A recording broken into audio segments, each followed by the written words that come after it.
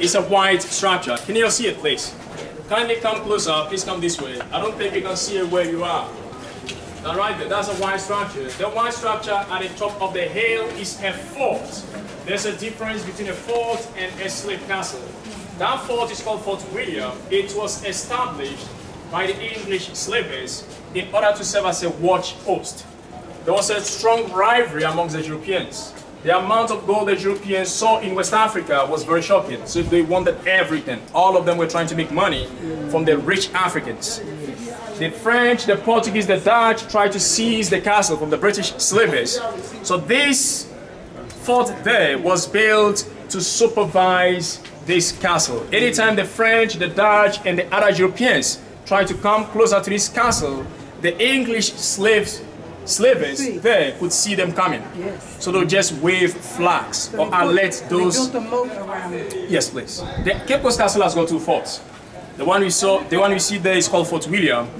You can't see Fort Victoria from this angle. But when you get to the bedroom of the English governor, I'm going to show you the fort you call Fort Victoria. Now this part of Cape Coast, you see the structure closer to the castle.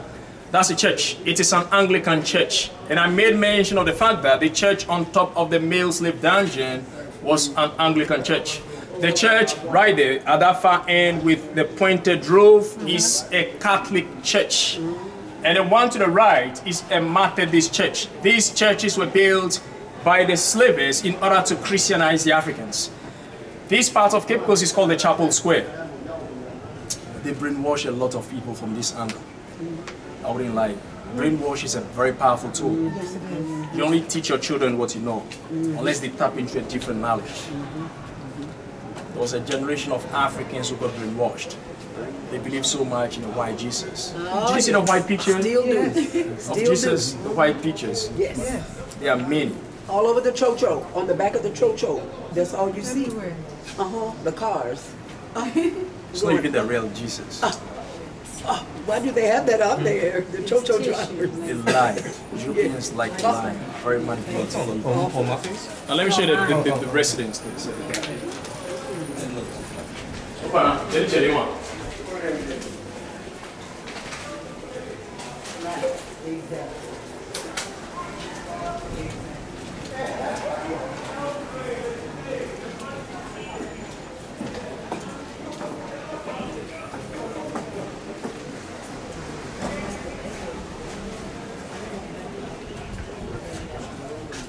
Onde bro, onde começou?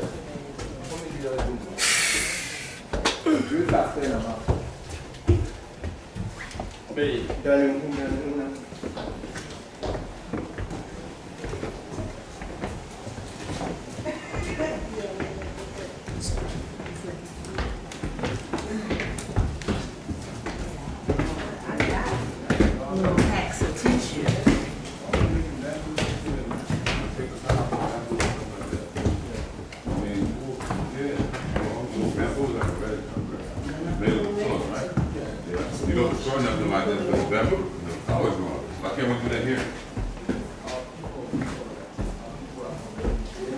They ready. They ready.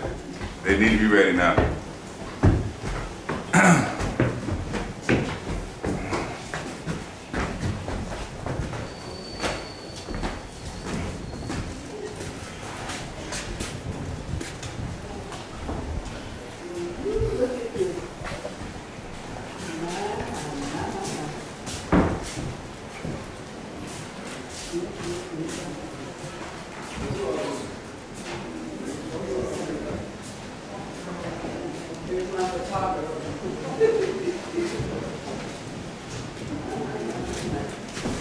Alright, so this place is the living room of the English governor.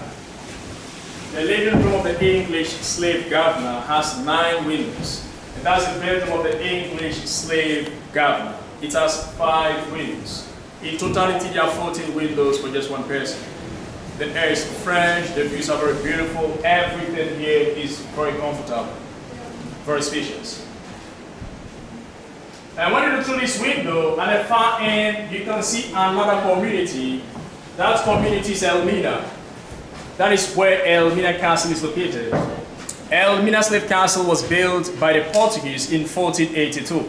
It was later seized by the Dutch, bought by the English slavers. Now I'd like to give you just 20 seconds, take your time, relax, you can go in the bedroom before we see the church on top of the male dungeon, please. This way, please. They keep these windows to this day. When you see my folks' house, they got windows all the way around it. So many they keep the same thing, like you said, they predictable. They don't see it, they so predictable, they don't even see the change coming unless somebody tell them. You know what I'm saying? If you keep this stick quiet, we can move. You know, because they predict, you're right, they predictable. And they think just because they've been on top that nobody else can smite them. You see what I'm saying? The only reason why they've been able to because like you say, some people brainwash. Oh no, you know? It's the only reason why.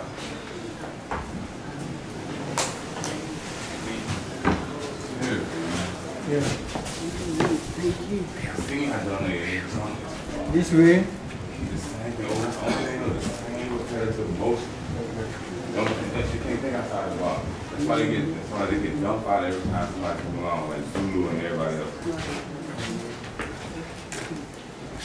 So why we only stepping up? Step up. Yeah, self-education is very important. And like indicators are also very important. Now, face the bedroom of the governor. It has 5 windows. And when you look through this window, at the far end, there's another fort. That's the fort we call Fort Victoria. Can you see it from this angle?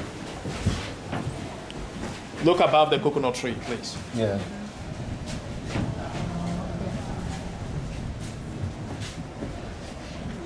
Oh yeah, over there to the left. It's above the cook. It's the same color as all this. It's like behind the tree. Can you see it, please? Now these 2 forts were built in order to protect Cape Coast Castle because the French, the Dutch, the Portuguese wanted to seize Cape Coast Castle from the British. So they built those 2 forts in order to supervise the activities around the slave castle. So let me show you the church on top of the male slave dungeon. Please, you take your time, you walk slowly. The floor is very slippery. Please come.